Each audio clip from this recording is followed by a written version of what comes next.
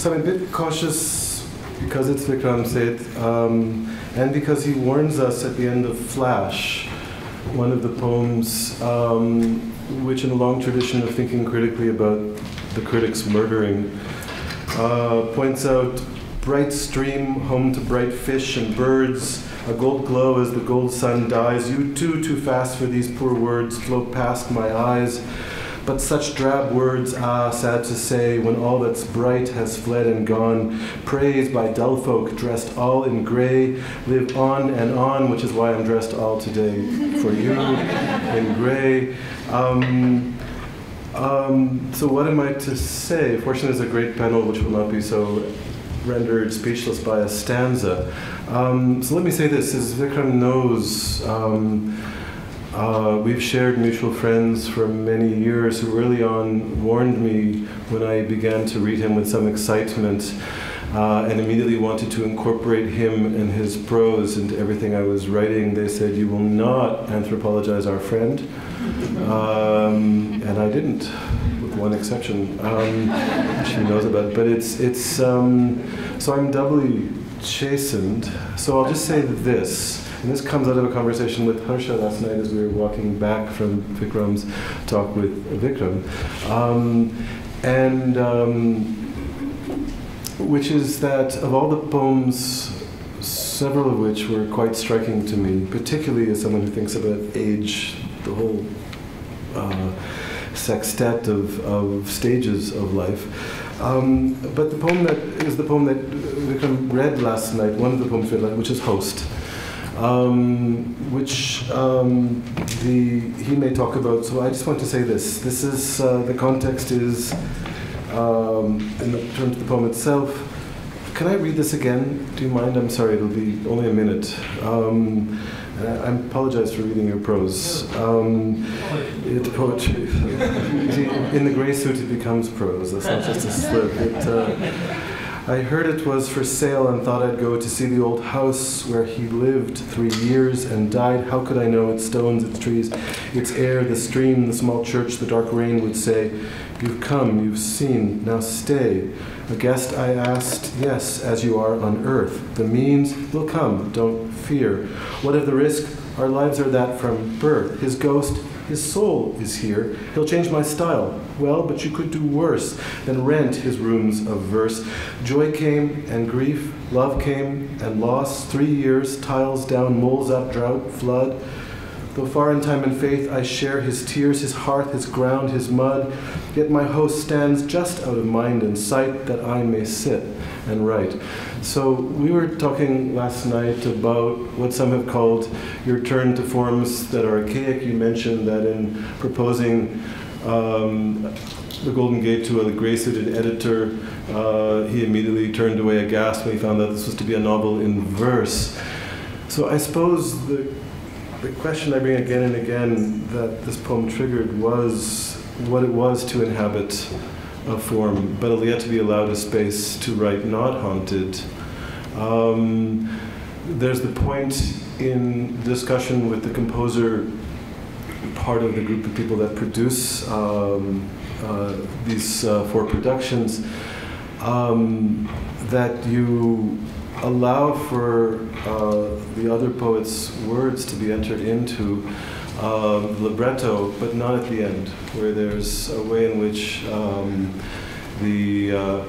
there's a limit to precisely to the host coming in, allowing them to sit and write. So I suppose the question is always about your approach to archaic forms and your relationship to the question of hospitality, of an ethics of being a guest on earth, as you put it, and which is something that strikes me, a certain ethic of hospitality across the work, and I find quite magnificent. So I'll leave that for my comments for now.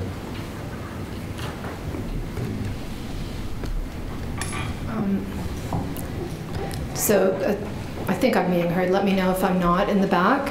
I want to couch my remarks in terms of 3 three problems, which I'm actually going to frame somewhat as questions to you, Vikram, that have been raised by my reading and rereading of your work over the last few weeks, and especially the attraction that music has exerted in various ways at various moments, and with some focus on the Rivered Earth, the set of 4 texts for music. So the first issue has to do with the category of public art, which seems to me you're entering into with a lot of volition and a lot of generosity by creating these 4 libretti, 4 music festivals. And reading those texts and reading about their genesis in the Rivered Earth, 2 things came to mind, or 2 things began to seem very relevant. One of them is an anecdote that I think you relate in one of the introductions to those poems, to do with coming upon someone who's reading one of your books and feeling unwelcome and being shooed away, which really gets at, as in the way you place it in that context, the private nature of reading, and especially reading fiction and reading prose. And the passage in A Suitable Boy, which really caught my attention, I think, as it's caught the attention of many other readers, and not only those who were musicians, in which Amit Chatterjee says the performance of a rag resembles a novel. And the reasons that he gives for that have to do with the possibilities for digression, recombination, freedom, and in a nice sort of layering, which the way that he puts forward this metaphor is extemporaneously. He's described as extemporizing as he goes along, describing this process of composing. So from my perspective as a historian of music and somebody who focuses a lot on vocal music, especially, this seems quite opposite to the kinds of constraints that one is confronted with, welcome constraints often, I think, when taking on the project of writing poetry for musical setting. And going back to the explanatory texts in the Rivered Earth, there are 5 or 10 or 20 types of constraints that are immediately thrown out very obviously, starting with, well, you talked a little bit last night about the back and forth with Alec Roth and the need to tailor the texts at times to his preferences and probably at all times to the needs and possibilities of the singers. What can be sung, what can be heard and understood. And then there's the sort of working with festivals and funding, what is possible in terms of forces and performances. It seems to me a very generous thing to enter into that as a writer, to sort of make your art public. And just to give one other example of a kind of constraint and a kind of welcome constraint, the texts for The Traveler, the 3rd year, is very interesting. Has a very interesting parallel. I don't know whether this is intended or whether it's just my fantasy noticing this, but the segmentation of that hymn from the Rig Veda, that's the master text for the entire thing, really reminded me of the way Bach worked with Lutheran chorales, taking verses, breaking them up, inserting different kinds of elaboration and ornamentation, often holding back the sort of original form and the most clearly communicative and most devotional form for the very end of the cantata. So that also seemed to me to be a kind of constraint that gives the art over to a very different kind of consumption from what can happen in, certainly in writing novels and novelistic fiction, but possibly also in writing poetry meant for individual reading. Second question, I hope this doesn't raise any hackles, but the more I read in The Rivered Earth, the more the word tetralogy occurred to me. It's a problematic word for people who are interested in music, and especially 19th century music, because it's perhaps tainted by association with Wagner's megalomaniac ambitions.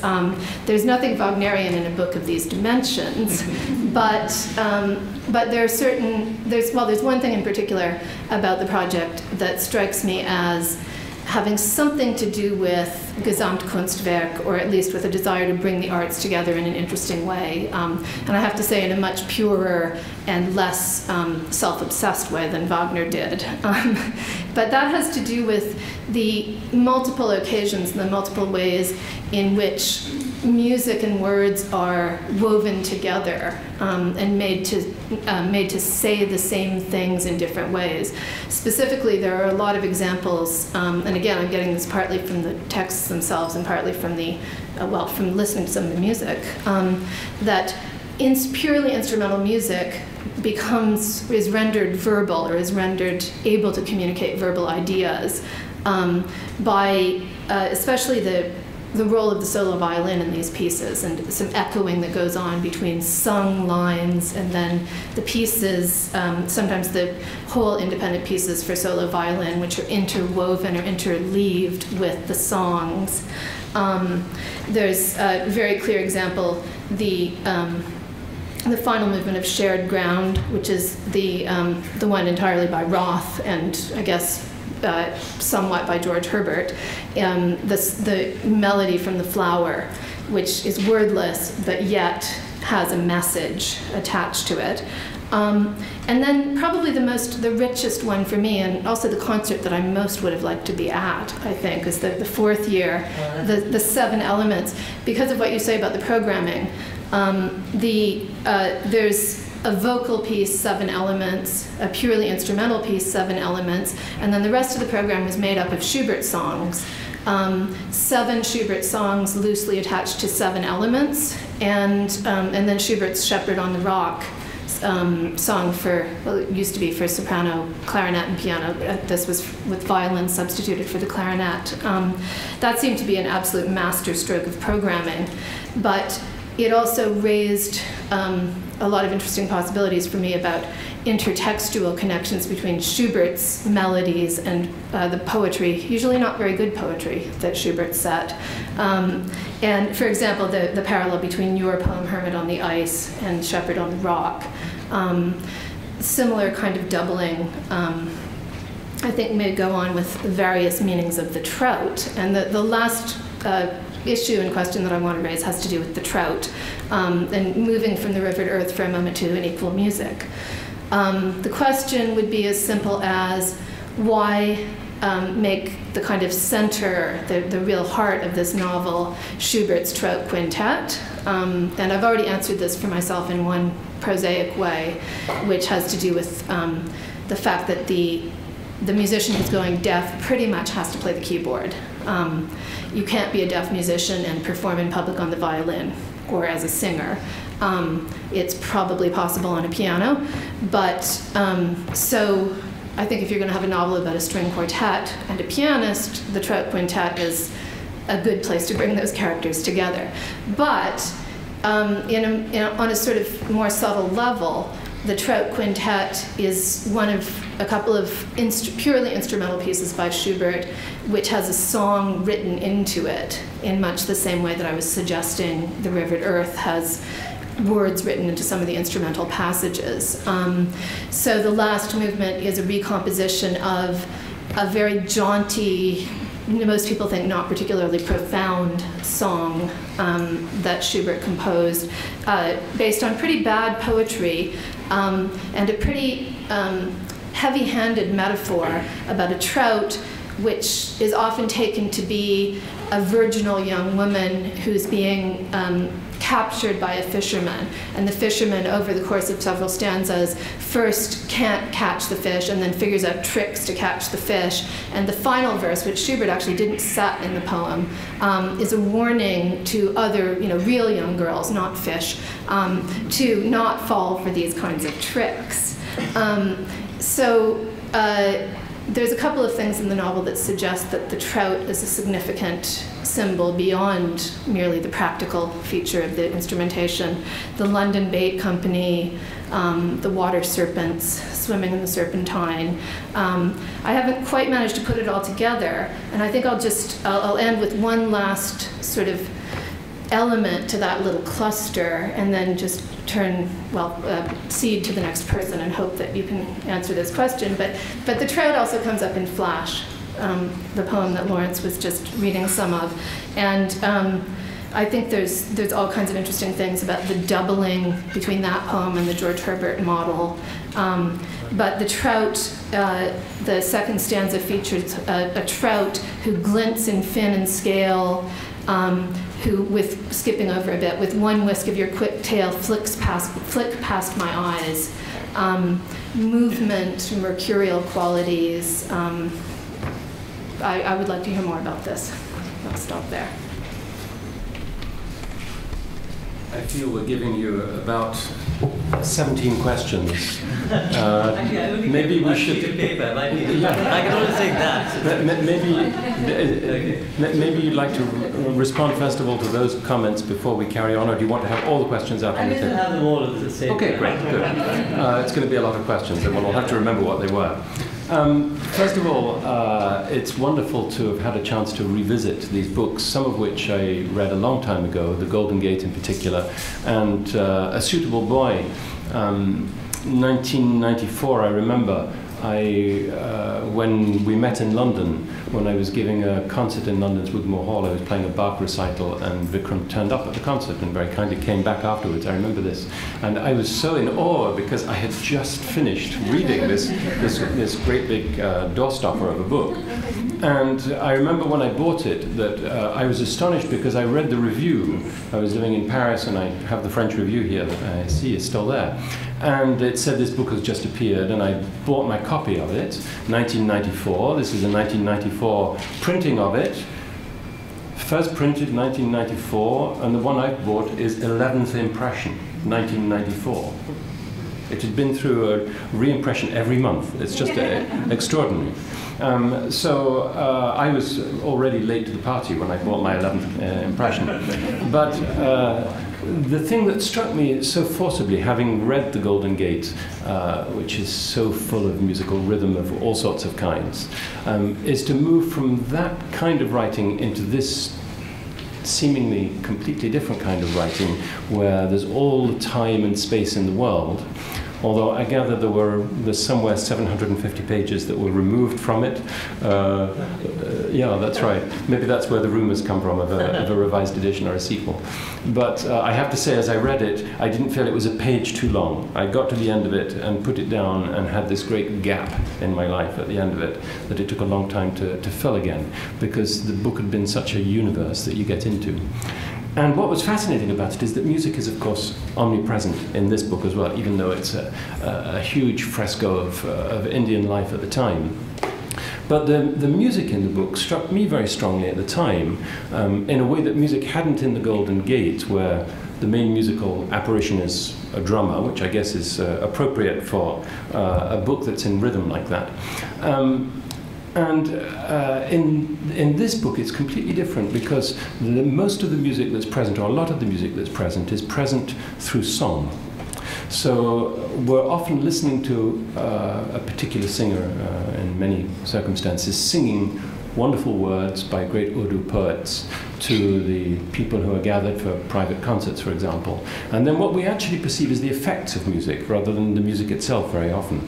And the description of the effects of music on people are extremely powerful.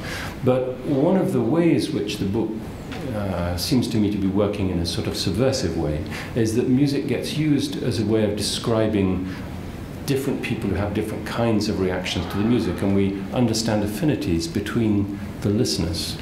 So I kept feeling that music was being used as a trope in the book, in particular for other kinds of relationships and sensitivities.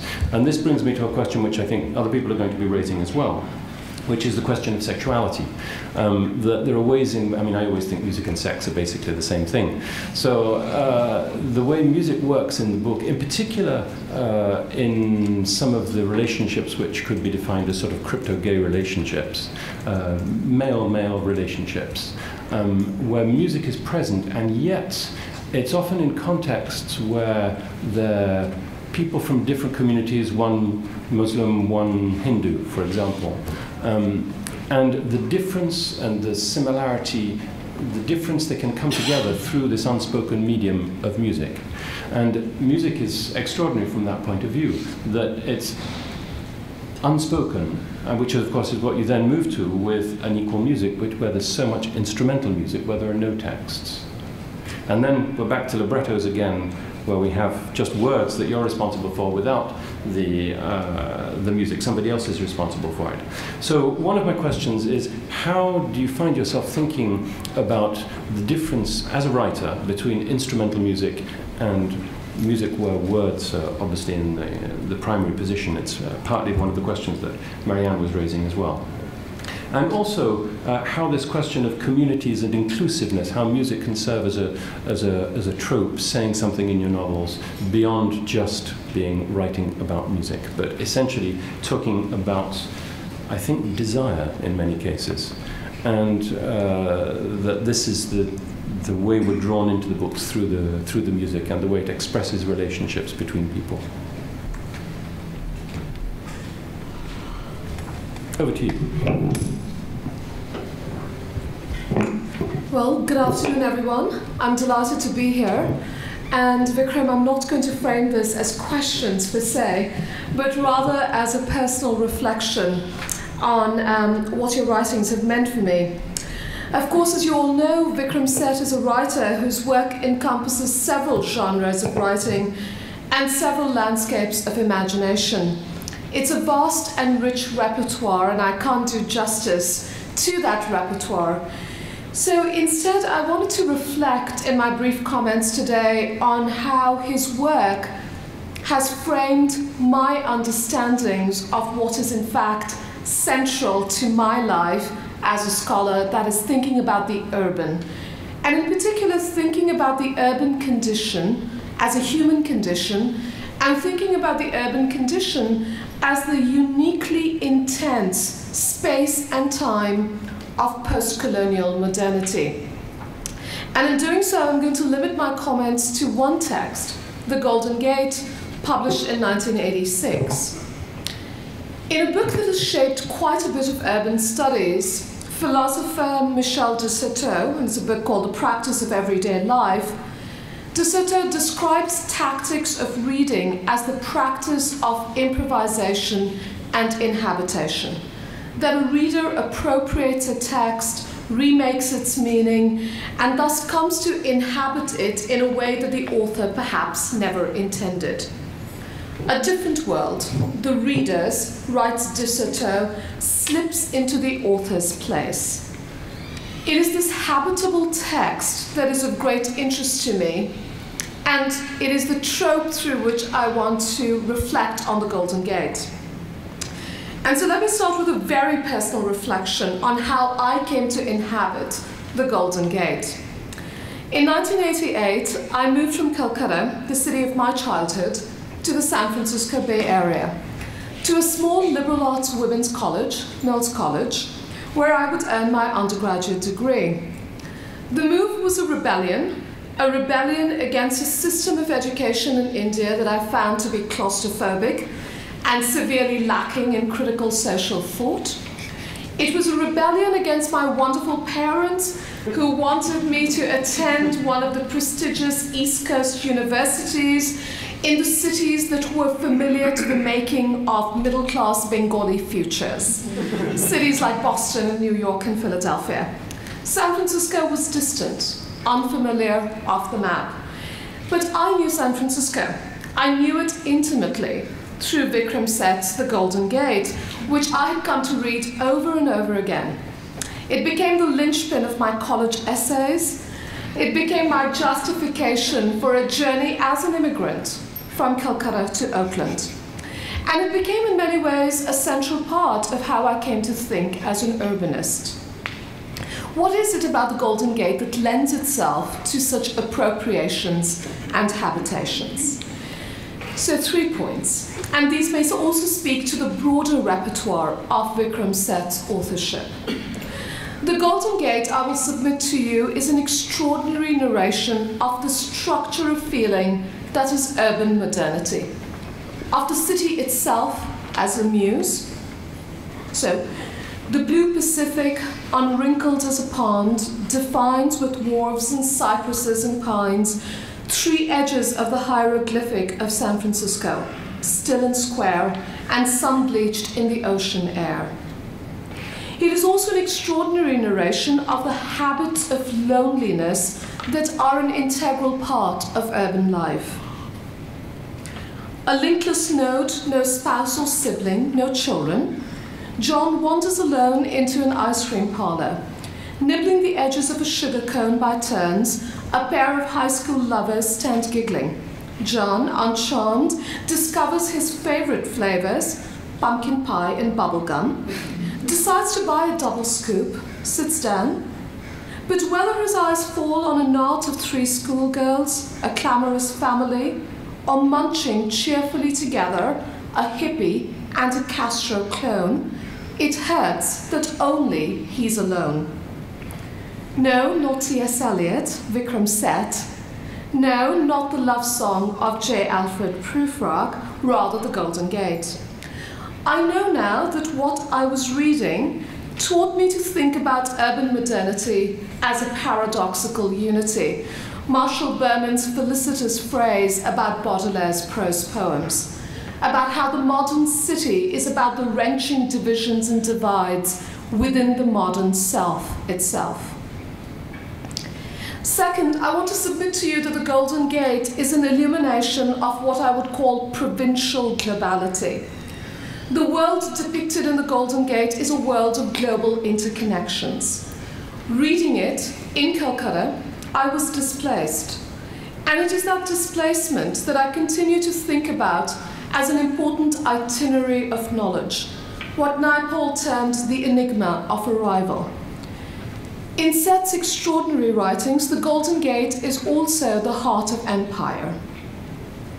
A cyclone fence delimits the circumference of lungless labs. Police stand sentry guarding a road, checkpost, and gate. Or this line, the place where death is planned. Or this, those who devise these weapons, decent, adjusted, family-minded folk, don't think they plan death. Their most recent bomb, which as an engaging joke they dubbed the cookie cutter, batters live cells, and yet, this is what matters, leaves buildings and machines intact. In the Golden Gate, there are moments of provincial globality that are about the mundanely beautiful. Diets of celery and bean curd, cats who rule like Egyptian deities, Sunday mornings at Café Triste, strangely San Franciscan things. But there is also the stunning provincial globality of places where death is planned. This is the globality of what Paul Virilio has called vectors, the vectors of modern weaponry, the vectors of televised war. Finally, let me submit to you that the Golden Gate forces us to consider the question of genre. Immersed as a studious post-colonial native in the imperial curriculum that is English literature, I had come to believe, growing up in Calcutta, that the formal meters of verse were familiar. They were tradition. They were my tradition. The Golden Gate, written in sonnet form using the iambic tetrameter, of course renders the familiar strange, using a traditional form, what Lawrence called archaic forms, to narrate the contemporary. There is much that has been written about the new formalism of the 1980s, of the sheer discipline of the novel in verse, of the intricate architecture of what Vikram Seth characterizes as feminine rhymes. That is beyond my ken of expertise. What I do know is that reading the Golden Gate gave me permission. It gave me permission to render the English language itself a habitable text. What do I mean by that? Growing up in Calcutta, I attended what is known in India as an English medium school. English was the second language in my school, but we spoke our first language, Bengali, for only 40 minutes out of the 6-hour school day. And thus my mother came to ask me on a regular basis, what language do you dream in? And she was always very sad at my instant response, I dream in English. Even though she herself taught the Queen's English to brown-skinned Calcuttans for much of her career. English. Of course I dreamt in English. I knew no other language. But what would I permit myself to write about in English? I had read the great English novels by writers of Indian origin, which were stories of India or stories of the Indian diaspora. The Golden Gate shocked me because it was no such thing. It was, in Gore Vidal's pithy phrase, the great California novel. It was permission. Permission to write about places and subjects to which I had been rendered alien. To write beyond heritage. To write beyond memory. In a way that perhaps Vikram Seth could not have anticipated, it was permission for me to enter unauthorized worlds. The world of the North American University, the world of Anglophone urban studies, the world of writing in English without an accent. It was permission to inhabit post-colonial modernity. It was also permission to define my own provincial globality. Thank you, Vikram.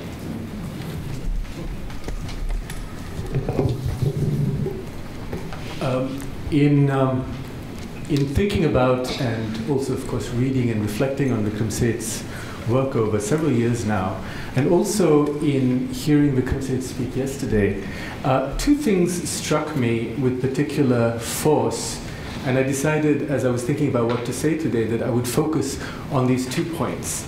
Firstly, what strikes me in all of Vikram Seth's works, and also evident yesterday, was what I would call a relationship to form, to literary form, that is at once playful and also at the same time very exacting. And the second thing that strikes me about Vikram Seth's work as a whole is what I would call a supremely cosmopolitan relationship to world culture. So what I want to talk about, and hopefully this is a good way to end the panel, bringing together much of what has been said already, but except perhaps about music, about which I don't know as much and certainly haven't heard the music of the Rivered Earth. So what I thought I would do is try and bring together these two questions that I think Vikram Seth's work as a whole so powerfully embodies, which is a relationship to form and a cosmopolitan relationship to culture. Now, in speaking about cosmopolitanism, I want to suggest that we need to distinguish cosmopolitanism from two things that it closely resembles, but with which I think it would ideally be contrasted. And the first is what we might call a globalized Western or American culture that is assimilated willingly or otherwise by the non-West. In other words, the iconic arrival of McDonald's in, say, New Delhi or Moscow. And the second thing I think that cosmopolitan should be distinguished from is a relationship to the foreign that can certainly be eclectic, but that is also in some ways commodified. That is to say, it's mediated in some ways by the market, and which can largely be reduced to patterns of lifestyle or consumption. We do this every time, of course, we eat out at an ethnic restaurant. Now, needless to say, the problem of cosmopolitanism is neither new nor the product of the globalizing West. Indeed, it is worth recalling, I think, that India itself has the longest continuous experience of dealing with diversity of any region or civilization in the world. So, in thinking about the Indian case, though, I believe it might be useful to think about two different kinds of cosmopolitanism that also, I think, function in contrast but also occasionally in tandem. And these two I would call vernacular cosmopolitanism and transnational cosmopolitanism. The vernacular cosmopolitan is one who is rooted in many ways in the local, while the transnational cosmopolitan serves a more diffuse or scattered global public. Now, to be sure, hybrid forms that combine elements of both kinds of cosmopolitanism do exist. Let us take, for example, the case, not so much of Vikram, though I want to come back to Vikram very shortly, of India's foremost 20th century painter, M.F. Hussain, who died only recently, in fact, last year. What is interesting about M.F. Hussain's work is that he indigenized the formal innovations of European or Western modernism by assimilating them to popular Indian forms, from the film poster to popular religious iconography. Rooted in the local and profoundly open to the heterogeneity of Indian cultural forms, Hussein, a Muslim by birth, risked all by claiming a free and creative relationship to the Hindu tradition.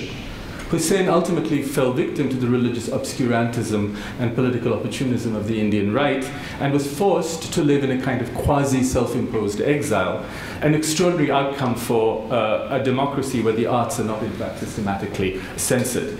So I want to suggest that Hussein's case is one example of the enormous risks of what we might call vernacular cosmopolitanism, which frequently collides with the pressures of politics and above all with the contested space of the nation and of the religious imaginary. Hussein's exile, in fact, in Dubai, facilitated no doubt by the increasing prestige and value of his own painting, as well as the market value of Indian art in the international art market as a whole, would seem to suggest that the transnational option is, if not always satisfactory, certainly safer. In the Indian case, I also want to suggest that transnational cosmopolitanism is obviously facilitated by something that Ananya spoke very personally and eloquently about, which is the widespread knowledge of the English language. An Anglophone trajectory, then, is the most obvious and the most widely chosen path for many writers in India, and their success is both a testament to their talent as well as to the global spread of English. Now, within and despite this Anglophone context, I want to suggest that what intrigues me about Vikram Seth the most, perhaps, is the profound originality of many of his artistic choices. Neither classical Chinese nor Western classical music is a part of the customary cultural baggage of the Indian artist or of the average middle-class Indian citizen. Indeed, what I find particularly striking about Vikram Seth's work is, above all, his relationship to form and what I would call, and Lawrence borrowed but also changed the term I used in my conversation with him yesterday, but what I would call Vikram Seth's choice of anachronistic forms. And please note, I do not say old-fashioned. I say anachronistic because it seems to me that anachronism can very often play a very productive role in literary renewal. So, for example, we see the revival of the 19th century family novel adapted to the post-colonial Indian reality of A Suitable Boy, or the resurrection of the novel in verse and Pushkin's Onegin stanza in The Golden Gate. So how do we understand these literary choices of genre, of meter, or of narrative voice? And what kind of cosmopolitanism do they bespeak? Now, I have to say that I've always been excited and indeed tickled pink by the fact that Vikram Seth's relationship to poetry was so fundamentally shaped by his discovery of Pushkin's Eugene and Onegin in Charles Johnston's translation. As a Russianist of Indian origin, I share much of his excitement. In fact, it was Pushkin and Russian poetry that first determined my own relationship to literature and specifically to lyric form or to poetic form. And so I want to just end by making a couple of comments about the Seth-Pushkin connection and what it might say about both literary form and the problem of cultural cosmopolitanism. What's interesting about Pushkin's novel is that it emerges at the very beginning of the Russian 19th century and is generally seen in many ways as the historic culmination or completion of Russia's initial phase of linguistic modernization. This modernization involved the massive importation and productive collision of different kinds of literary styles, from Byronic romance, for example, to this French 18th century sentimentalist novel. So what makes Pushkin's novel such a fascinating paradox, then, is that its formal properties, including the Onegin stanza, highlight the imitative and cosmopolitan origins of literary culture, as well as human behavior at large, while its historical role has been interpreted as inaugurating an authentically national path for Russian literature. Now, by contrast, Vikram Seth's Golden Gate draws us to the very different context of a by now global Anglophone literary culture in which the Indian diaspora has played no small part. Although the novel's success is doubtless due to the convergence of Indian diasporic social mobility, First World editorial strategy, a recognizably American context, the novel seems to resist easy classification, and this is something also that Ananya mentioned. It resists easy classification under the conventional rubrics of immigrant, Asian American, Indian, or post-colonial fiction. It is relentlessly and playfully local, an encyclopedia of the Bay Area, if you will, to misquote a Russian critic, Belinsky, in which the Northern Californian good life functions as a kind of late capitalist equivalent to the patterns of luxury consumption that were typical of the early 19th century Russian gentry. And while Seth's text is arguably as serenely cosmopolitan as Pushkin's, culturally equal to the transnational forms that it adopts, it nonetheless adopts a significantly different narrative strategy to Pushkin's, and this is where I really want to leave my comments. In the striking, and perhaps this is really the most evident distinction or difference between the Golden Gate and Eugene Onegin, beyond the obvious distinction of historical location and context, is that the narrator of Eugene Onegin is enormously intrusive. He's opinionated, he's self-conscious, and he's a structuring agent that both organizes but also delays the movement of the plot. He is the protagonist's and the reader's compatriot, and he broadly shares their spatial and temporal coordinates. By contrast, Vikram's narrator is largely absent, though not entirely. If you recall, Vikram quoted a passage yesterday, in fact, from the Golden Gate, in which he rather delightfully rhymes Eugene Onegin with Ronald Reagan, his homage to Pushkin. But by and large, I would nonetheless assert that Vikram's narrator is largely, if not absent, then certainly unobtrusive. He does not constitute a kind of autonomous narrative plane. He doesn't have any kind of cultural marker. In that sense, I want to suggest that the Golden Gate, perhaps to a greater extent than other texts by Vikram, though I leave this open to discussion, is marked by a kind of striking authorial self-effacement, right? And I wonder if this might be, what might be prompting this, right? Is this the kind of narratological equivalent of cultural assimilation to the American dream? I doubt it, because of course Vikram went back to India shortly thereafter, right? So what I want to suggest is that the Golden Gate achieves a kind of implied cultural fusion through a rigorous formal objectification, which is the Onegin stanza in all its richness and cadences. And this kind of formal objectification, I would suggest, is a very different literary and ultimately cultural model to the kind of poetics of a writer very different from Vikram, also from India, for example, Salman Rushdie, for whom the kind of obtrusive and unreliable narrator is an essential means of establishing not just linguistic play, but the very notion of cultural hybridity. So where does that leave us? What kind of cosmopolitanism does Vikram Seth bespeak?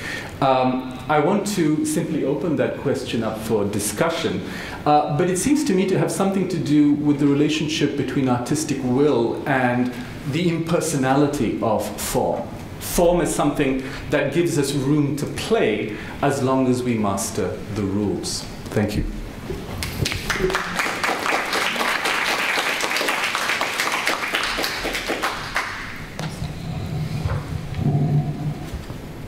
My own preference would be to let you continue the conversation. But I don't think you'd have flown me out for that, or purely for that. Yes, well, I must apologize to much of the audience, because one of the texts that has been spoken about, The Rivered Earth, is this set of libretti which hasn't been published here yet. It was a set of 4 texts which were set to music by literary festivals. One was set in China, one was set in Europe, one was set in India, and the 4th one, which Marianne Smart spoke of, took the 7 elements of these different cultures. The 4 European elements: earth, air, fire, water. The 5th Indian element, which is space. And the Chinese elements, which are fire, earth, water, metal, and wood. So these 7 elements, metal, wood, space, earth, air, fire, water, formed the world of the 7 elements. That just by way of preface, in case you were somewhat bewildered by this reference to this text that you haven't read. So it's kind of fun hearing a disquisition on something that you don't understand. What I'll do is first I'll give thanks to whatever God it was that stopped me from having a second glass of wine at lunch. Because this took some heavy listening, I'm sure. Certainly for you, and even for me, to be analysed before you're buried is something that's quite a privilege, let's say. I'll just take them not anachronistically, but chronistically, let's say, in the order in which these comments, some of them very generous comments, were offered. So, Lawrence, first, you're having been in your firing line first, I'm going to return the compliment. But I'll probably not look at you, otherwise it'll be very disconcerting for the audience. So here we are. I have to make sense of my writing.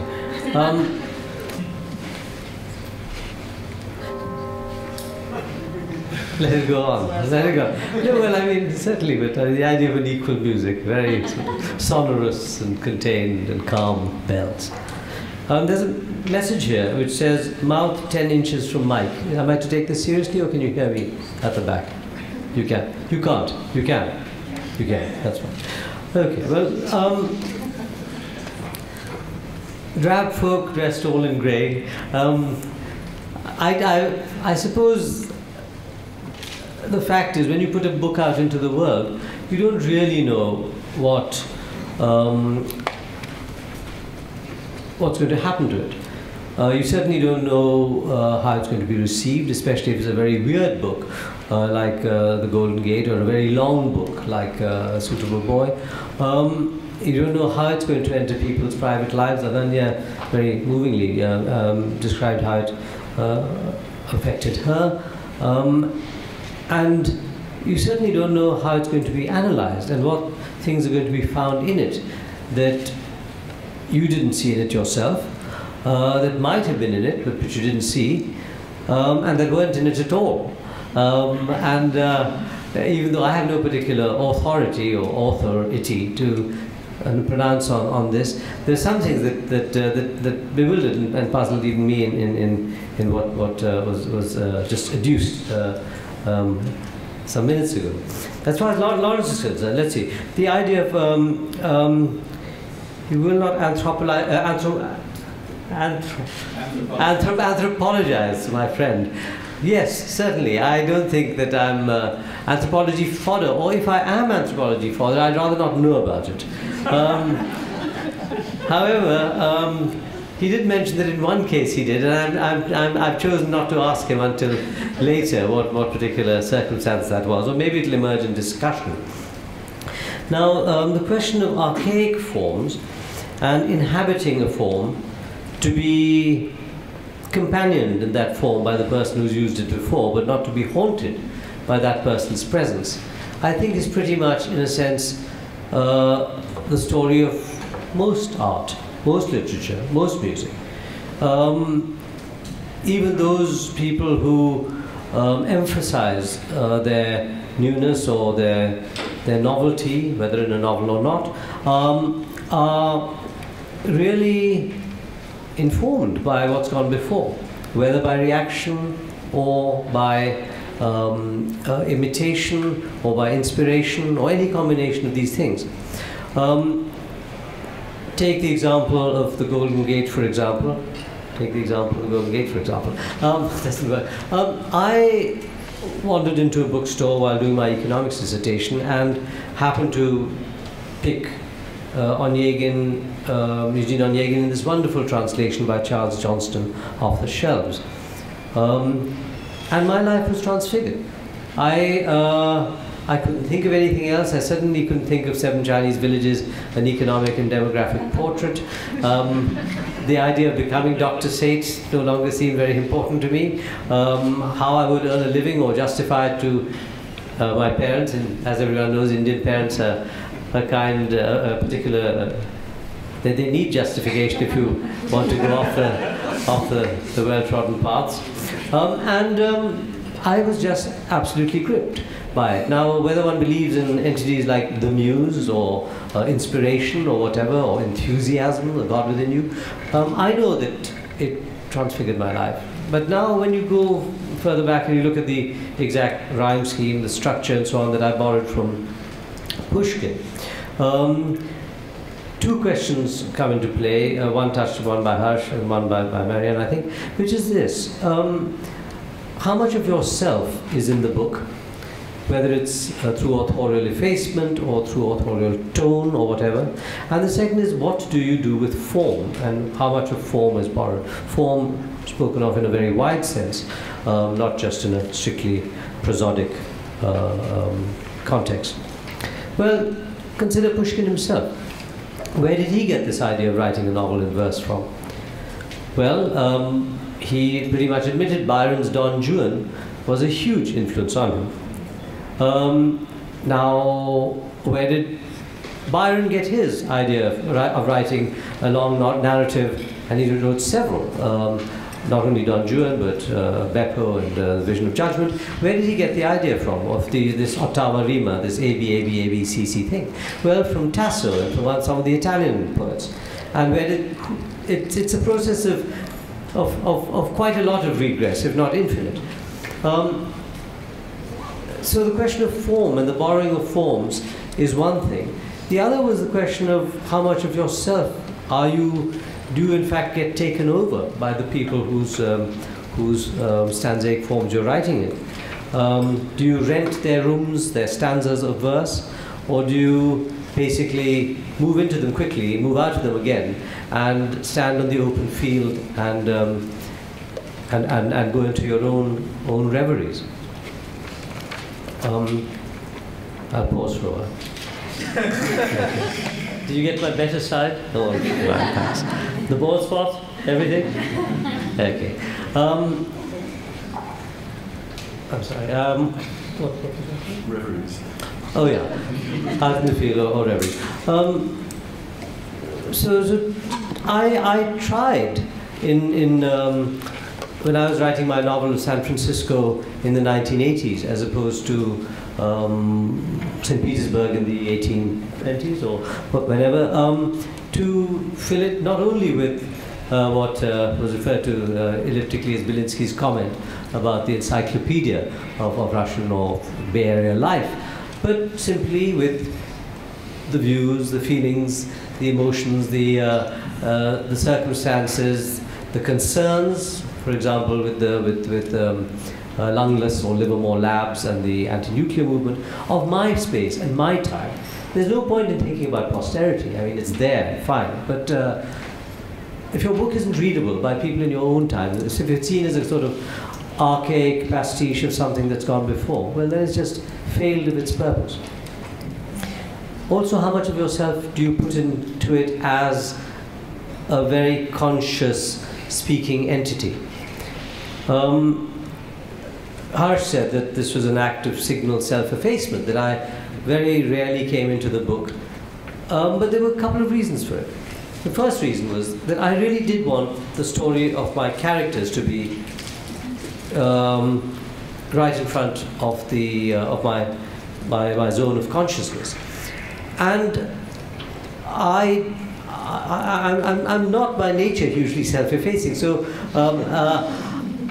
but I didn't, when I did have something to say, for example, about publishers or the lick-spittling critics, I sort of protected myself in advance. Maybe I should read it as a stanza or two of where I introduce myself in my own book. Also, there's a little Hitchcockian appearance in each of my books.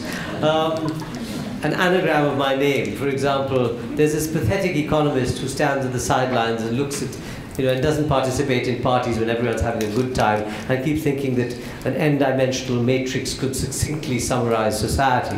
His name is Kim Tarvesh, which is, there it is. That's on the last page of A Suitable Boy. The married couple, and I won't tell you who she marries, the married couple are offered a box of mithai by Mrs. Rupa Mehra at the station, and the shop from which the mithai comes is called Shiv Market, superb sweetmeats. And there's a lawyer called Keith Worms in Unequal Music. So there are these little bits of non-self-effacement, you could call them, which enter the book. But Pushkin himself only has diversion or divagation for about 25 or 30% of his Eugene Onegin, whereas Byron's Don Juan has about 70% digression and only 30% story. So you just decide what you want to do. In a sense, you could say, I had the precedent to be unprecedented, in the amount of myself I put in. My remarks will be all over the lot in a funny way, but I started out with Kern, but I seem to have gone elsewhere. As far as the archaic nature of forms, as I said, Auden described the past as a kind of pattern book from which you could get your inspirations where you chose them.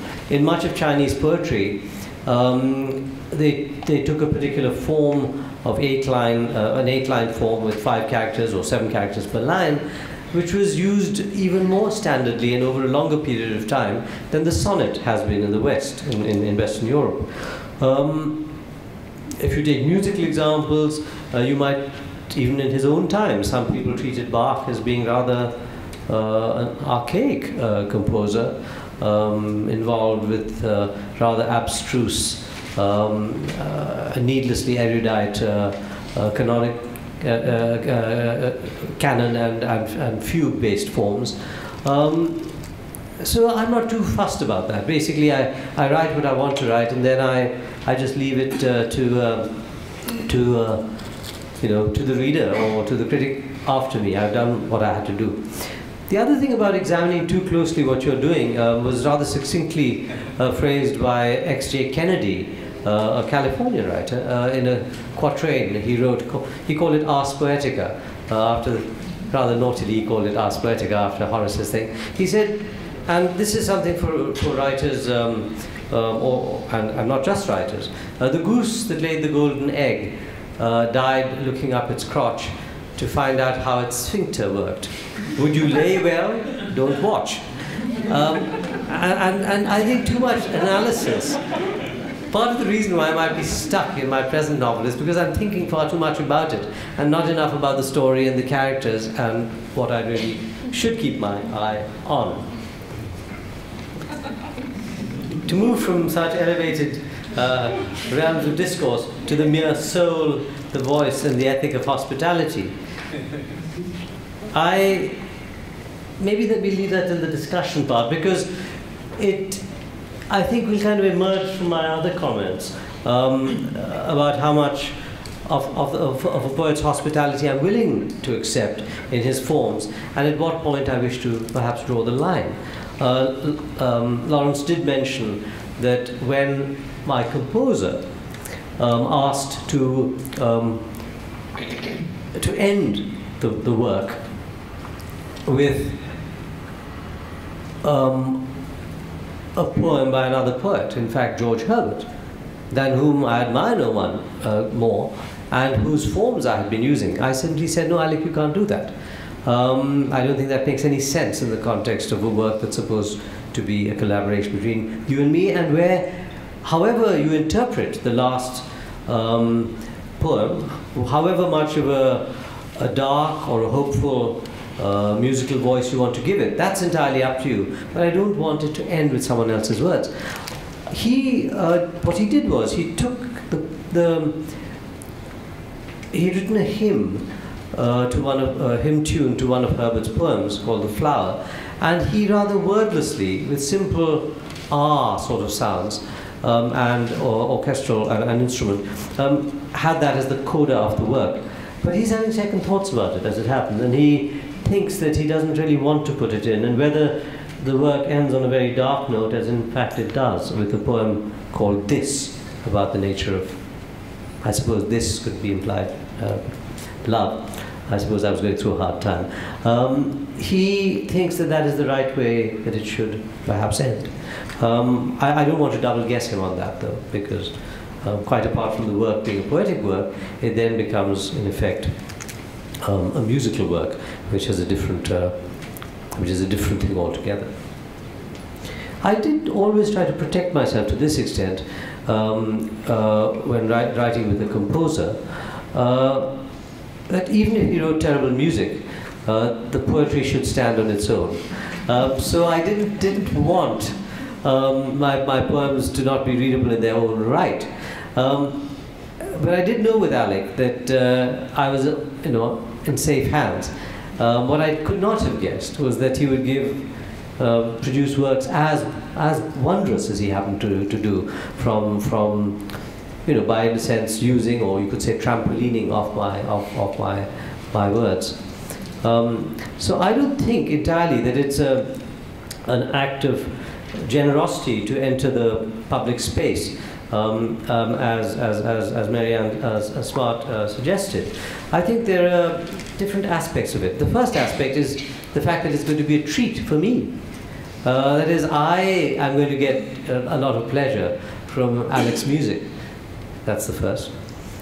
The second is that writing is sometimes quite a solitary business, and it is occasionally nice to engage in collaboration, so to maybe cut the edge of creative loneliness.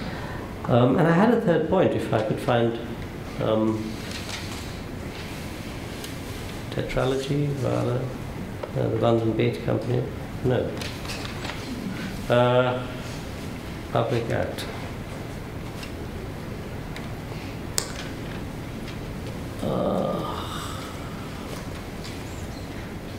I can't forget the trout and the tetralogy. Okay, I'll leave that. It might come back to me. So, Marianne, the public act, the libretti, the festivals, the fact that people are shooed away. For example, the story she's telling comes from a little bit of the introductory essay, where I say, well, this is very interesting because it brings in the musical aspect of things. I'm interviewing my collaborator. So we're talking about using, in a very serious context, we're talking about using wordplay and shape play. So I say, but wordplay and shape play, Alec, I'm not sure anyone will take us seriously if they find out how we amuse ourselves. Alec says, they can judge the poems and the music on their own merits. And I say, well, talking of punning, I'm very proud of that particularly puerile pun which came to me out of the blue and which sums up our collaboration on the project. So Alex says, Seth wrote and wrote Set. So I said, yes, that's the one. But to drift back to seriousness, here's a thought. A writer's book exists once it's written, and it's shared or received when it's read. I don't have to hear or see someone reading it for that to happen.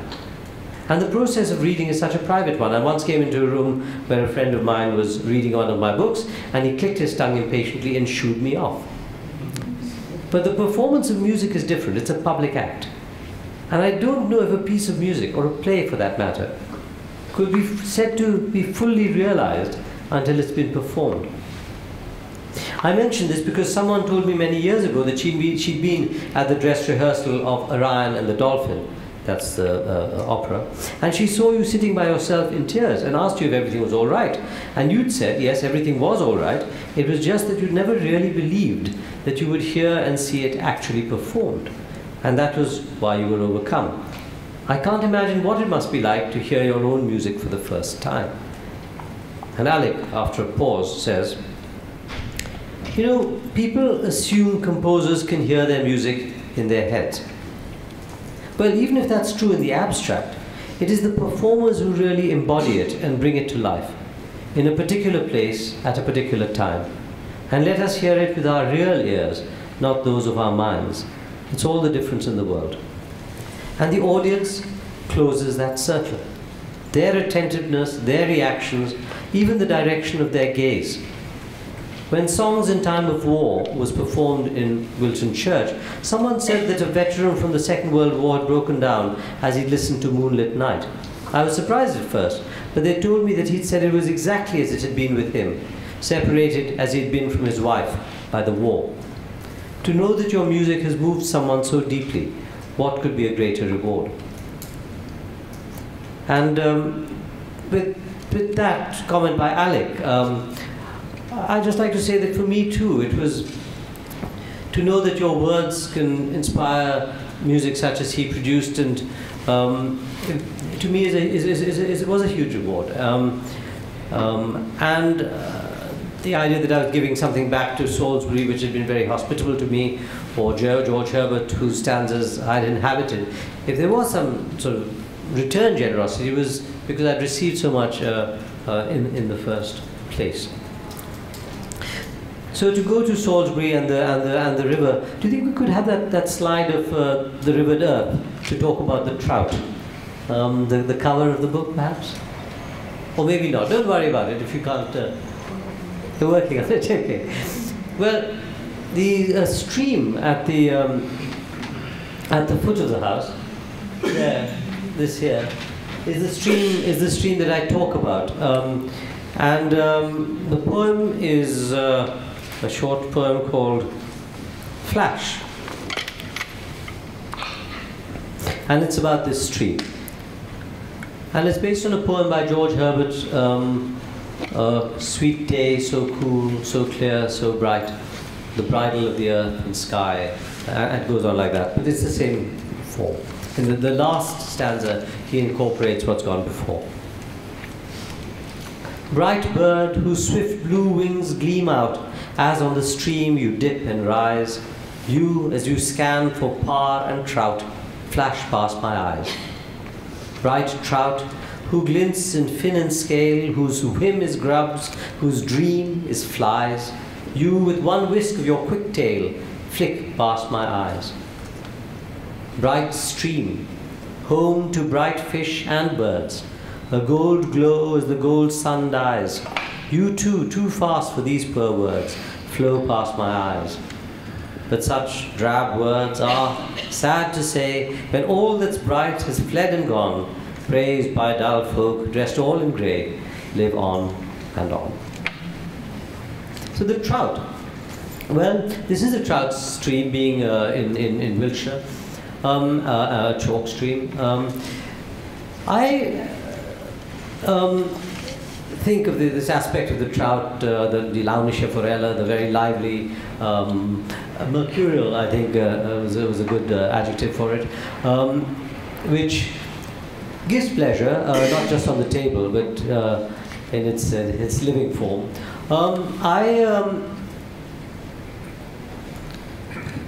I didn't realize that there was a kind of nexus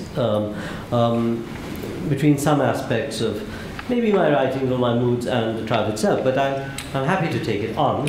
And as far as the trout in the string quintet, sorry, not the string quintet, in the Forellen quintet, the piano quintet, in regard to that, yes, there was definitely the idea that I would have to use it in a sense because I had to get a piano, which is basically a percussion instrument and therefore is more amenable to someone who's losing their hearing playing it. And you don't have to make your own pitch, your notes are given. So yes, I did need it structurally, so to speak. But in that same concert, since you're interested in questions of programming, in that same concert there was also a short quartettsatz, which is a string quartet piece, and this was a string quartet. And then they were joined by a second cello for the great supreme work, I think in some ways, of Schubert's instrumental music, the string quartet, the great, string quintet in C. And that is as dark a work in many ways as the trout is as light and lively and lovely a work. So there was also a kind of a way of inveigling the darker shadows of the Schubertian oeuvre into that particular thing, because what happened in the first half of the concert dramatically was different from what happened in the second half. As far as the song from which the Trout Quintet, uses a movement, that is an interesting song. I didn't happen to know the third stanza of, is it Schubert who writes it? I think it's rather a bad poet. But I would say, I mean, Schubert also said some very good poets like Heine and Goethe and Schiller and so on. But in this particular case, he took a sow's ear and made a synth verse out of it. A wonderful song. And yes, I mean, there are hints of it. For example, Und ich mit regem Blute sah die betrogene Arm. There's obviously the fact that he with boiling blood sees the betrayed one. So clearly there's obviously something going on other than just catching a fish. So the idea of the Virgin, etc., clearly comes into it. The tetralogy I won't touch upon too much.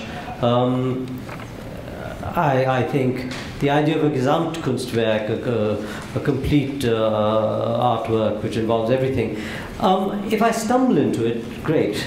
But I don't really want to go for it just because it's there as a hugely ambitious thing to do in its own right. So now the London Bait Company and the Water Serpents, that I leave to I must say that had eluded me entirely. But I'm happy again to take that on board. David, I got a lot of pleasure from that Bach recital. It happened a long time ago, but I remember it as well. And I don't think we've met since then, have we? Yeah. 1993, the Indian classical music and the Urdu poets, the tropes. I do think I do use music as a maybe a symbol of something else, but I don't really want to lay it on too thick.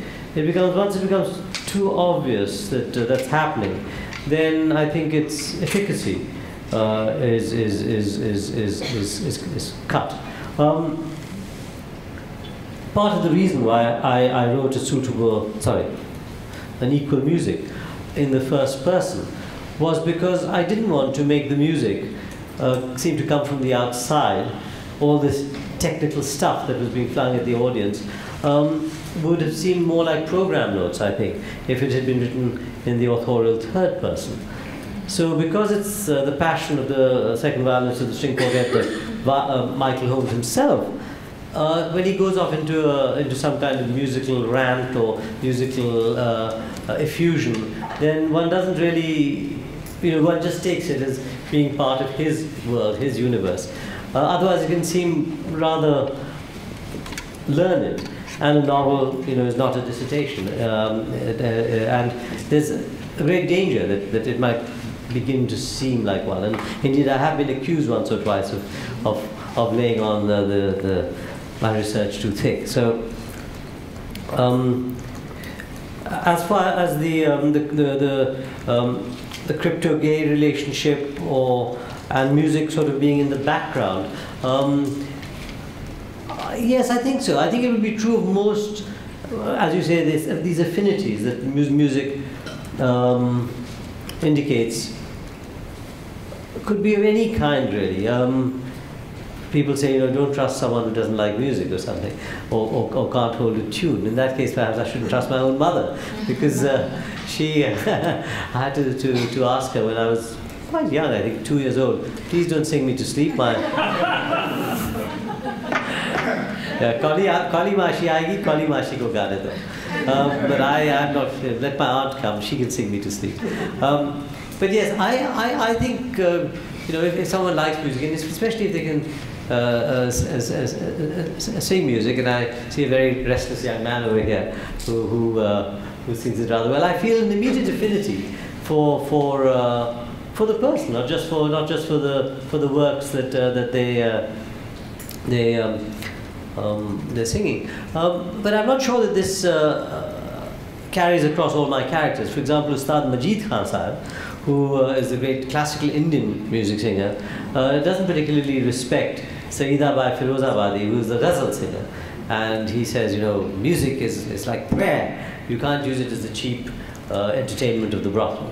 He deliberately does it down in that way. Trope, shout, trilogy. Trope for desire. Trope for desire, yeah. Well, it kind of is. I mean, it's I think it's the ineffable. Yeah, I think someone said that writing about music is like dancing about architecture,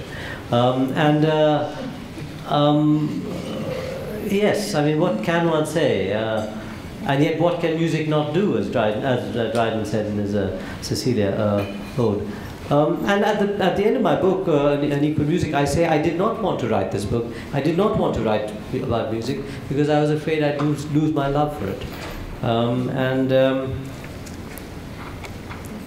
I think it was enhanced in some way, but I'm not quite sure why it was, and I hesitate to examine why it was. Ananya, again, I really am rather speechless by what you said about how the Golden Gate affected you and freed you and such, and I've never... cities are characters in my books. Brahmpur is a character. Brahmpur is an invented city, but it's an invented city based on real cities, whether Lucknow or Banaras or Allahabad or Kanpur or Agra or Patna.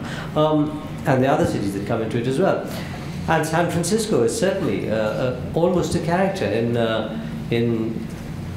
this book. Sorry, the wrong book. In the Golden Gate. There's a particular stanza where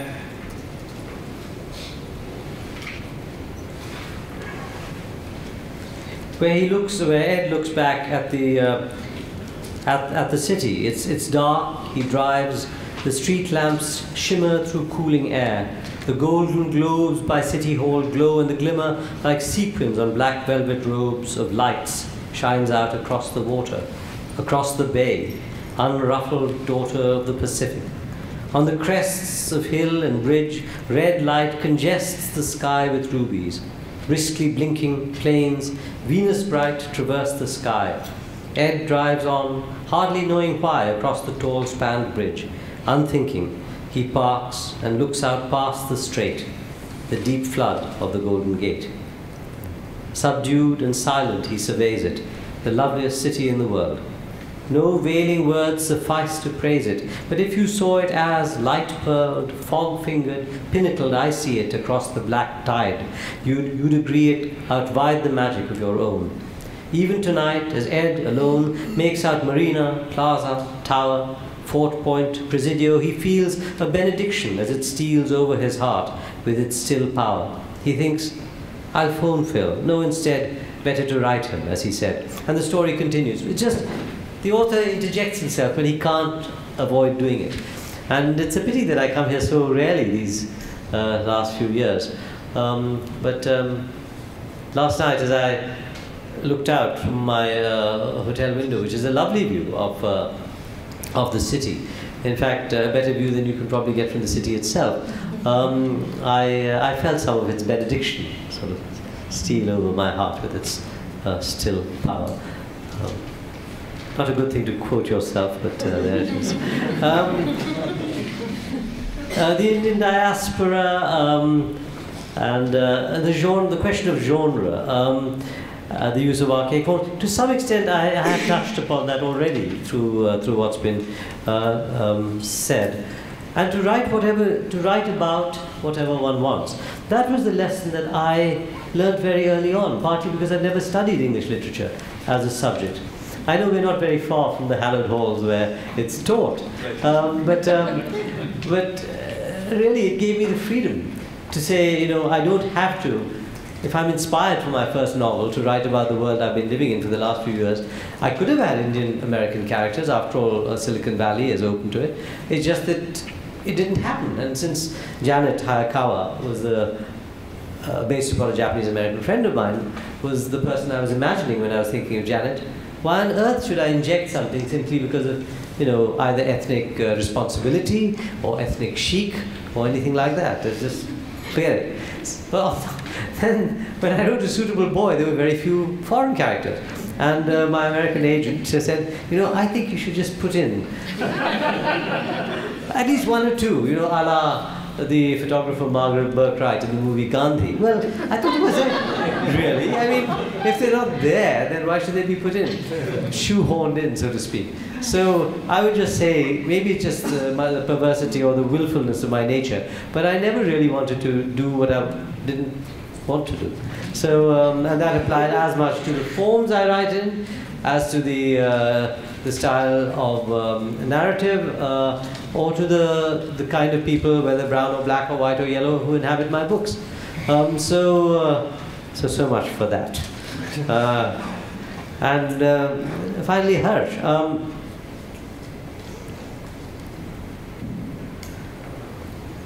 I did talk a fair amount about the narrative strategy and the amount of diversion I allowed myself.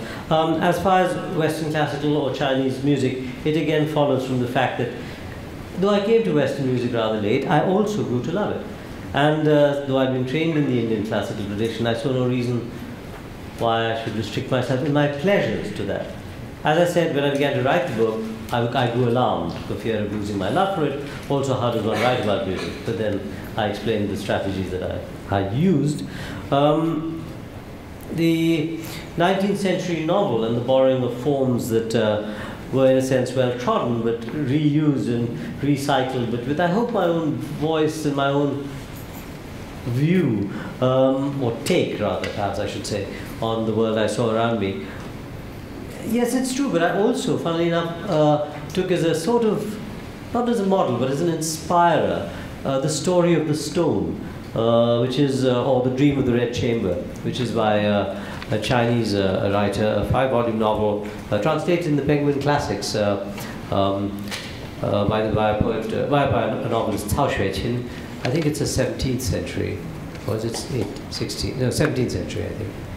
Would it be 18? Anyway, it preceded the great Victorian novels or the great Russian novels, and in a sense, the balance between private and public space was different.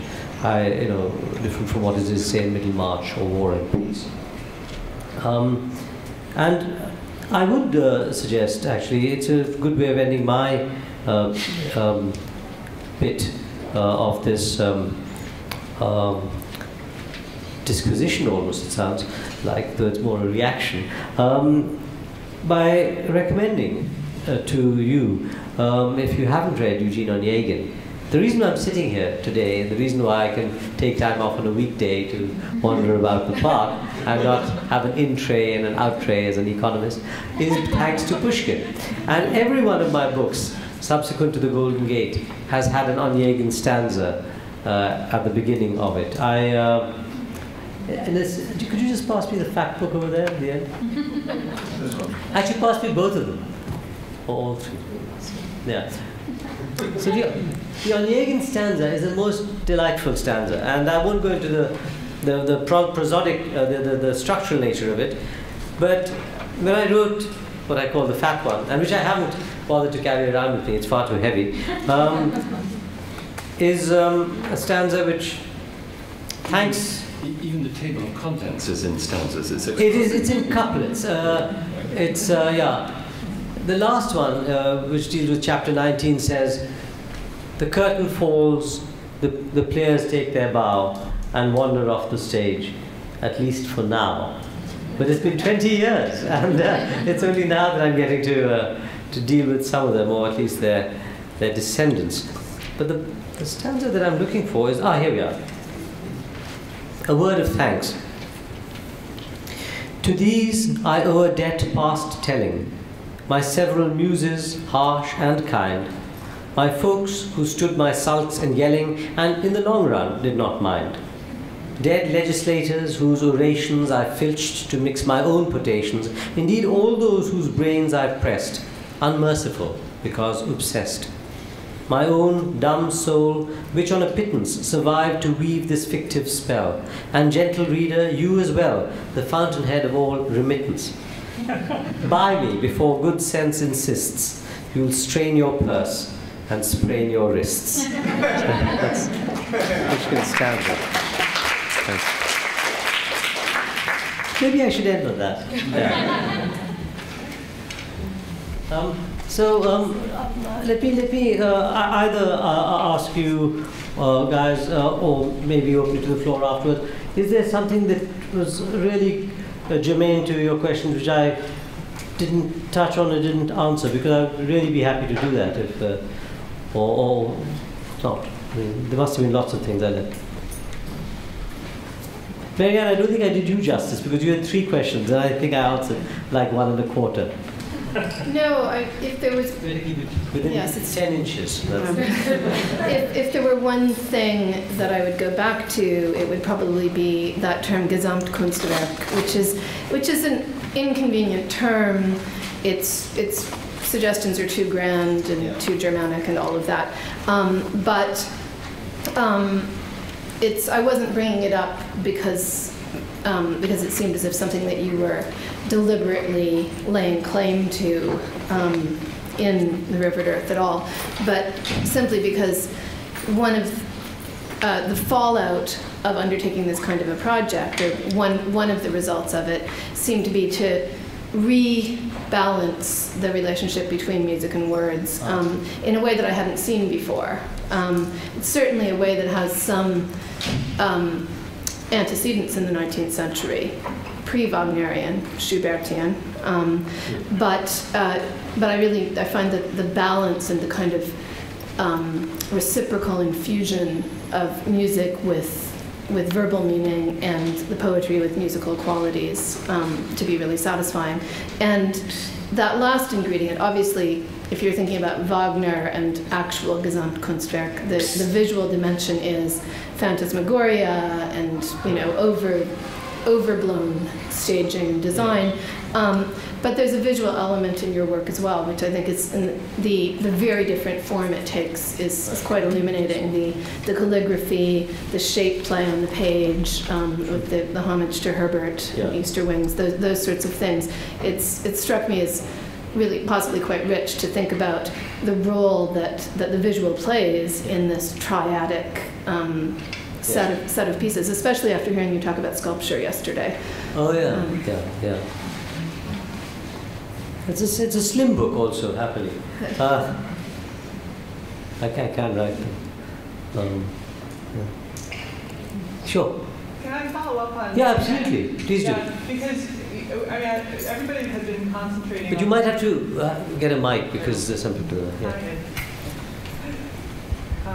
A lot of people had asked you about form, but the question that Marianne's comment raises for me is one that I had been thinking about for a while, which is your interest not only in form, but in what I would call medium, right? And so sculpture absolutely does that, because there, all of a sudden, you are an artist working with a different medium. But then to reflect back on your other practice, one could think about the verse novel experiment as an attempt to remember that written words can perform, sonically as well as visually. And that seems to be what is going on with your interest in verbal music, but also then, what's it called? Visual poetry, whether it's calligraphy or Herbert's stanzas. So in both cases, you seem to be expanding the notion of language, that is, drawing our attention to the fact that language itself is multimedia, that it's visual, verbal, sonic, etc. So I just wanted to ask you that. Yeah. It is interesting. And funny enough, with sculpture, for example, because I've done other visual stuff, but sculpture came upon me very suddenly and rather inconveniently. But there again, the media within sculpture are so very different. There are additive media, I suppose, like clay, and then there's subtractive media where, like stone, you have to remove things, and if you remove too much, well, too bad. You've lost, the nose of, Michelangelo's David or something. Or wood, again, you remove. And there are other things where you mold them, for example, like pewter, or you can not just blow glass, but you can mold it, or bronze, or something like that. And there's something like plaster where you can remove and then you can slap it on in a way you can't with clay. After it's dry, you can't do that, but with plaster you can, and then you can cut off a bit when it dries. So there are all kinds of analogies that one might wish to carry over from that to writing or filmmaking or any of the other narratory, if that's a word, media as well. But I did, even when I was doing my sculpture, well, there's of course also letter carving, which is a very beautiful thing in its own right, whether in wood or in stone. So what I actually did was I did 7 animals. The first animal I did was a wooden wombat in cedar wood, And then, because I wrote the word wombat, what is that all about? Sorry, just later. Okay, later, fine. It's okay. Nothing to do with the wombat. No, the place is to do with the wombat. Okay, fine. You might have to share it with us. The mic is going to you next. The wombat, each of the letters is very different. W, you cut and carve in a certain way. Carving an O is very different indeed, especially carving it in wood, and so on and so forth. So carving the word wombat was quite a task. And having done the wombat, I thought, well, all these letters are different. So that's interesting. So the next thing I decided to do was to actually make an animal which had 5 different letters. So what I eventually landed up was with a wombat in wood, in cedar, a duck in stone, frogs in blown glass, a viper in pewter, a jinx, which is a Venderhals or a wryneck bird, J-Y-N-X, very useful for Scrabble, and quail in plaster rather than in aspic, and what is the last thing? I can't remember. Well, anyway, a zhou, a Z-H-O in steel. A zhou is a cross between a yak and a domestic cow. So these 7 animals provided with all the letters of the alphabet, with only the letter R as a consonant repeated in viper and frogs, and a few extra vowels here and there. But then the pleasure, having created these very, very different animals in very, very different media, I then carved them in slate, the letters. Made a kind of a letter carving in slate in minuscule, in lowercase. And then the same thing on a piece of Lancaster limestone in majuscule, in capital letters. So that's my way of getting words and shapes. Maybe that's my Gesamtkunstwerk. As long as we play a sort of percussion on the frogs, we can get the sound of music in. Throw in one more thing, although I'm sure you'll think that I'm overreading you again. Yeah. But lip reading is a little bit like that, I think. In a way. That the visualization of the sound and the meaning. True. There's another form that is quite a lot like that. If you think of Chinese calligraphy, for example, it doesn't have much color except for the red seal, but it's an artwork in its own right. Okay, so you can read it as art. Then you can read it for its meaning, whether it's poetry by Schubert. Actually, could we have that up, the Chinese calligraphy? And I'll sort of show you kind of what I mean by it.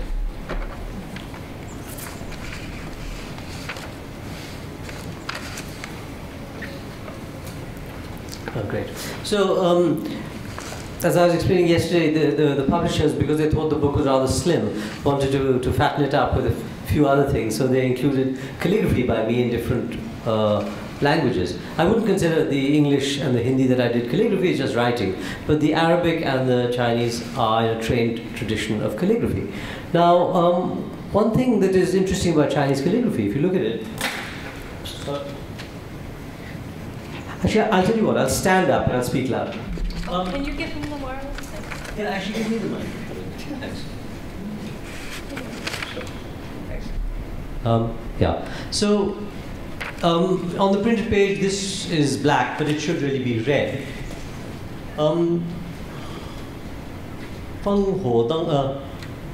烽火连三蕊月家书第万金 so it's written in a very cursive form, 行书 or running script, and it takes a little bit of 草书 as well. Anyway, the first beacon fires connect 3, and you can see that's 3, about the only one you can guess. Beacon fire connect 3 months, or 3 moons even, literally. Home letter worth 10,000 gold. So the beacon fires have gone on for 3 months. In other words, it's a time of war, and a letter from home is worth a lot. Would be worth a lot to me. So this is this poet writing in 760 or 758, whatever, and missing home and not knowing whether he'll ever see his family again. I'm sorry, I guess you couldn't hear. And on the left is the fact that I wrote it at that place, the Church, Autumn Waters Manor, and then the seal. Now, when I say you can read it, whether it's good or bad art, I'll leave to anyone else, but whether you can read it for its words and its meaning, you can read it as a piece of complete art, and I would dare say you can read it as music. Now, what do I mean by that? If you see a painting, you will never know whether the left eye was painted before the right eye, whether the palm tree was painted before the cedar tree, whether the rocks in the foreground were painted before, the civet cat, or what.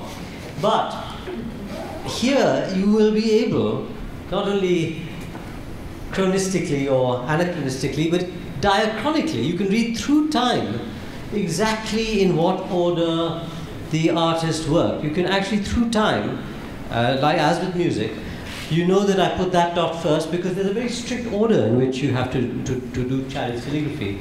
And say the fire radical on the left-hand side has to come before the feng aspect, and you can read it. And why did he stop there? Why did he re-dip his brush in ink? At what point does he allow the brush to run dry? Why did he connect the... You're following the choices that the calligrapher is making through time, which is something you don't normally get in a work of painting. So I would venture to suggest that there's a kind of aspect of Chinese calligraphy, maybe more so than sort of the calligraphy you do on an illustrated manuscript, where you could do something before something else and revert to it. Here you might be trained for 15 years, but you've got to do it, you can't revise, it'll show on the paper because the bone and the muscle will separate out. Because of the nature of Chinese poetry and Chinese ink. So that's an interesting aspect of something that's willy-nilly has aspects of a Gesamtkunstwerk. And if I can just add there, what you're saying strikes me as being very musical in another way, which is the way, for example, a violinist has to think of how many notes or how long a note can be taken under one bow. Just like on the brush, how many characters or how big a character can you get with the ink that you've got on your brush? Absolutely. It's a very interesting analogy. And the actual exploitation of the thin end of the bow where the sound will deliberately be different, yes, or the drier end of the brush as the ink is waving out. Yes, it's inspiring thought, actually. Can I suggest that when you put your Gesamtkunstwerk together, that you call it with that wonderful phrase you came up with yesterday about an inconvenient obsession? It's a wonderful title. Did I say that? Yeah. I better write it down if someone else borrows it. Could you write it down for me, then? An inconvenient obsession. Yes. Well, I know I'm quite a lazy person, or rather indolent, perhaps, and unless I'm obsessed by something, I just can't do it. That doesn't mean that every minute of it, there's a fair amount of sort of, not hack work exactly, but sort of stodgy tramping through things.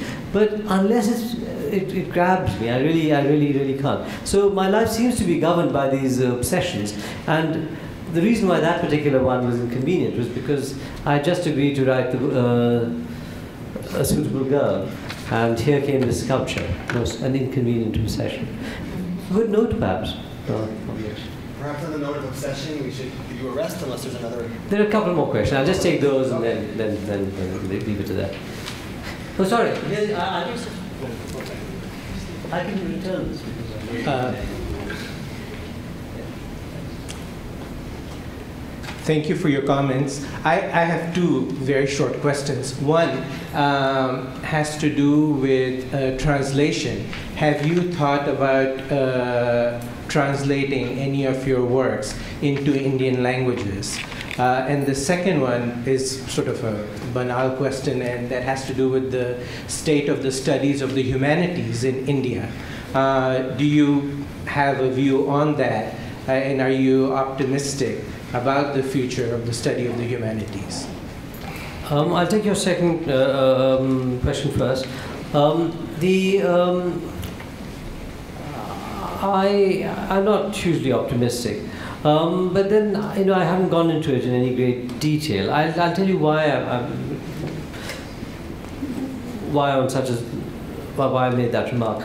There's something called the Murthy Classical Library of India, which you might be familiar with. It hasn't yet issued its first books, but one of the things that many people find is how difficult it is in India to find scholars of very high caliber who can do, really fine translations from the Indian classics. It's a pity. I mean, compared to what it was in the 50s or 60s or maybe even the 70s. I don't know why it is. Maybe it's that independent research is not. I haven't gone into the analysis of why that should be so. But I'm not really a student of the humanities myself. I'm just a practitioner. So for something like the Center for the Humanities, though it's most laudable endeavor, I'm just one of the sort of, funny way, beneficiary of it, or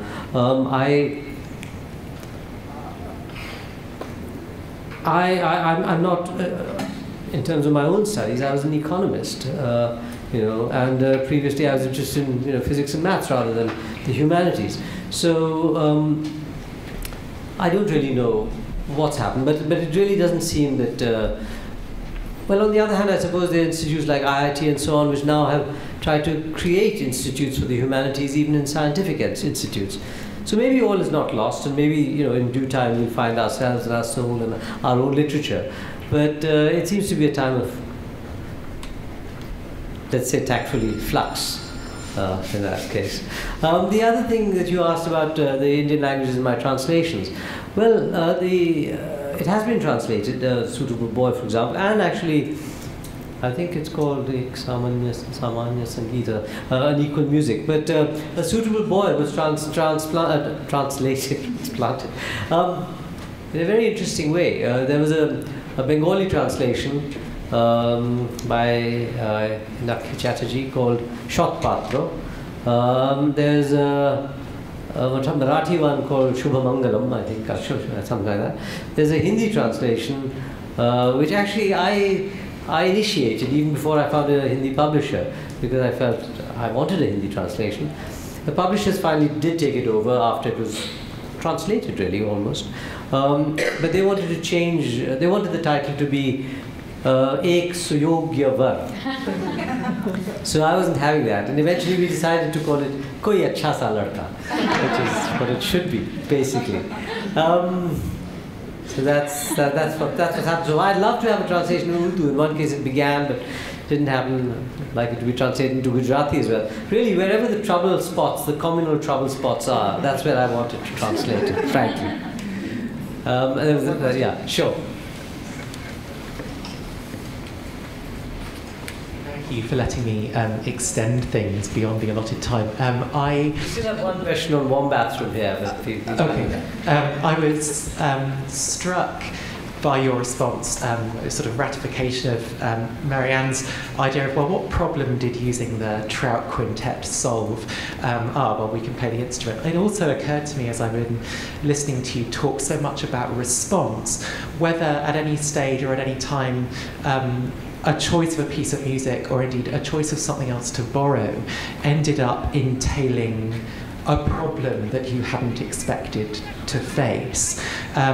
If having taken up a piece of music and somehow wanting to transmute some formal property into another medium, if some aspect of resistance was left over that you ended up sort of not quite having expected, and then had to alter things differently as a result. But to some extent, I mean, in a sense, say when the quartet decides to play as a quartet the art of fugue, they come across all sorts of problems. For example, the fact that in one case the violinist has to become a second viola. In other cases where you have a note which requires a scordatura, or sort of retuning of strings, stuff like that. So there are certain problems. And how do you tune, say, a viola a fourth below its natural register? So then you go to someone who actually makes violas and steams guts and involves himself in early music and so on. So there were problems of that nature which came about as a result of my saying, oh well, why can't they play the art of fugue? And then finding out, well, for this reason, for that reason, and are they soluble or are they not soluble? So just as in a sense, a piece of music came in to solve one of my problems, as you implied, having taken a piece of music on board, it created problems which then required, in turn, their own solution, whether satisfactory or not. As for the transplantation of a work of music into some other art form, and then deciding, well, look, actually, we've got an equal music and there are 8 parts of it. So is this in fact a double quartet that I'm doing? The formal properties of the prose itself. There were parts, for example, where I found that I was writing an entire section of an equal music in monosyllables. Not just in my verse, but just in prose. And then I carried it through. I continued in that form. I carried it through in the same way. And there are 3 sections in an equal music which are entirely in monosyllables as a result of that. But it was a self-imposed problem, not something that just came out of left field, in effect. I think someone's trying to tell us something. So really, the wombat and my paean to Pushkin, and that's it. So let's, well, what was it, I think I got punched. Yeah, I saw you getting punched. The moment I said the word wombat, but... It's because I'm known to be particularly fond of wombats, and we're an Australian family, so no wombats were involved, occurs frequently in our home, but... and also a wombat for us is a person who sang the Miserere with Ian, never mind. So there's private jokes and there's no, because you chose the wombat as your first first animal. That is a very good choice because it is rather a blob. And so yes. A very intelligent choice. And I think mirrored by him in the that was his first thing that he did out of clay.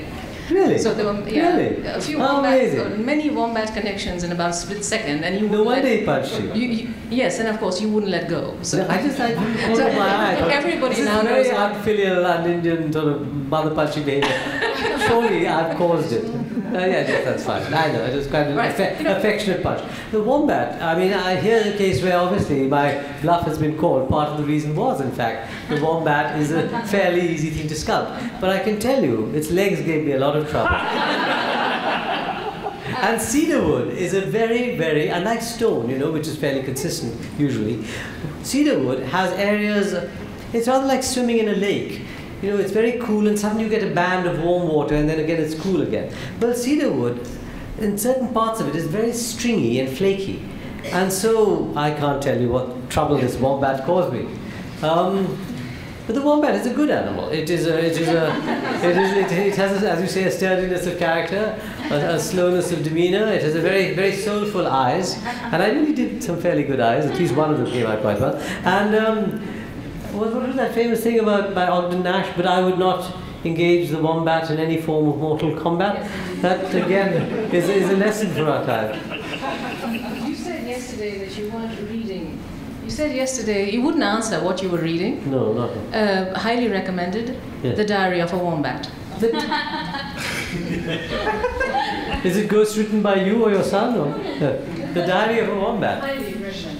Okay, well, I think this is the perfect moment to end because the Diary of a Wombat leads to another recommendation, which I shall end with a bow to Harsh and everyone else on the panel, which is, again in the Onegin stanza,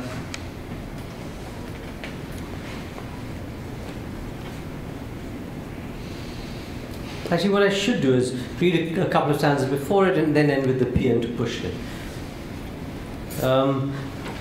And this is something I read yesterday as well, partly.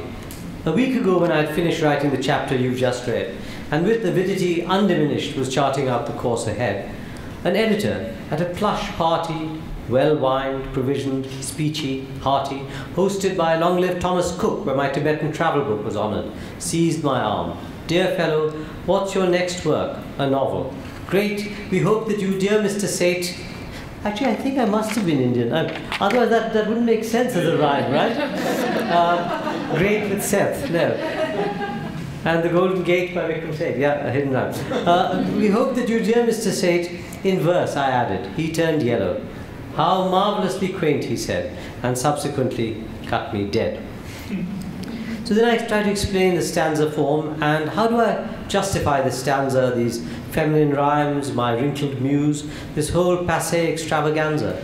How can I, careless of time, use the dusty bread molds of Onegin in the brave bakery of Reagan?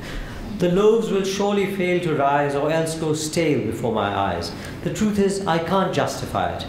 But as no shroud of critical terms can save my corpse from boring worms, I may as well have fun and try it. If it works, good. And if not, well, a theory won't postpone its knell. Why, asks a friend, attempt tetrameter? Because it once was noble, yet capers before the proud pentameter, tyrant of English. I regret to see this marvelous swift, Marvell and Swift use the meter, to see this marvelous swift meter demean its heritage and peter into mere Hudibrastic tricks, unapostolic knacks and nicks. But why take all this quite so badly? I would not, had I world and time, to wait for reason, rhythm, rhyme to reassert themselves. But sadly, the time is not remote when I will not be here to wait. That's why. Reader, enough of this apology, but spare me, if I think it best, before I tether my monology, to stake a stanza to suggest you spend some unfilled day of leisure by that original spring of pleasure. Sweet-watered, fluent, clear, light, blithe, this homage merely pays a tithe of what in joy and inspiration it gave me once and does not cease to give me. Pushkin's masterpiece in Johnston's luminous translation. Eugene Onegin, like champagne, its effervescence stirs my brain. Thank you, Pushkin, and thank you all.